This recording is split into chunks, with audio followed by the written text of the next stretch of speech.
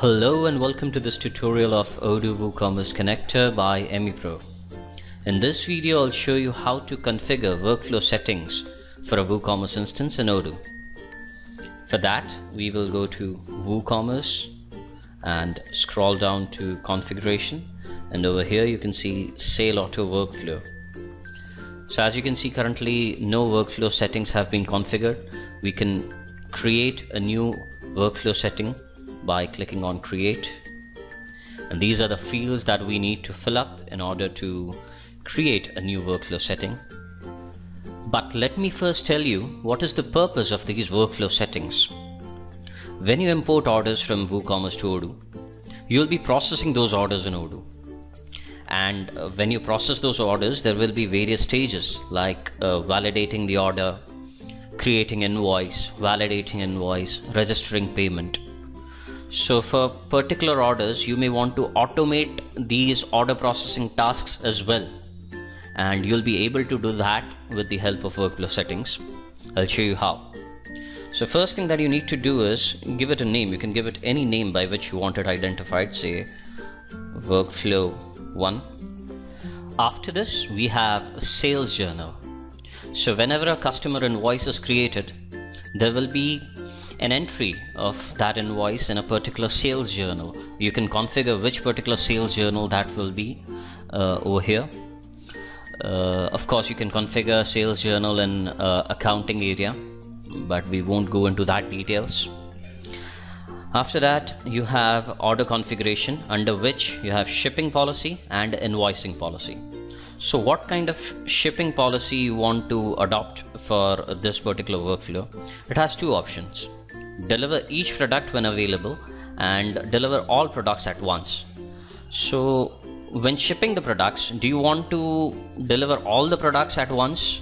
If that is so, select this option, and say a customer ordered 5 products and 3 of them are available, 2 of them are not available, but you want to deliver the products as and when they are available, you can select this option. So you can select as per your relevance. After that you have invoicing policy. So how do you want to create invoices? Do you want to create them on the basis of ordered quantities or delivered quantities?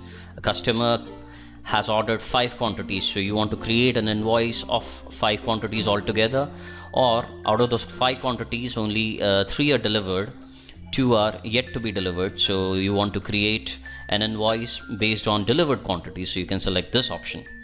So you can select whatever is relevant to you. Next and most important is workflow option. This is the main part, because over here you will decide how exactly do you wish to process your orders for this particular workflow. So here the first option is validate order, which is unchecked right now. So if I keep this unchecked and then I try to import orders from WooCommerce to Odoo, the orders will be imported and they will be available in quotations over here. But if I check this particular option on, that means that I have validated a particular order and a sales order for that order will be created. After that there is the second stage, that is create invoice. So the sales order is created but the invoice is not generated. So if I want to generate an invoice as well, I should check this option on.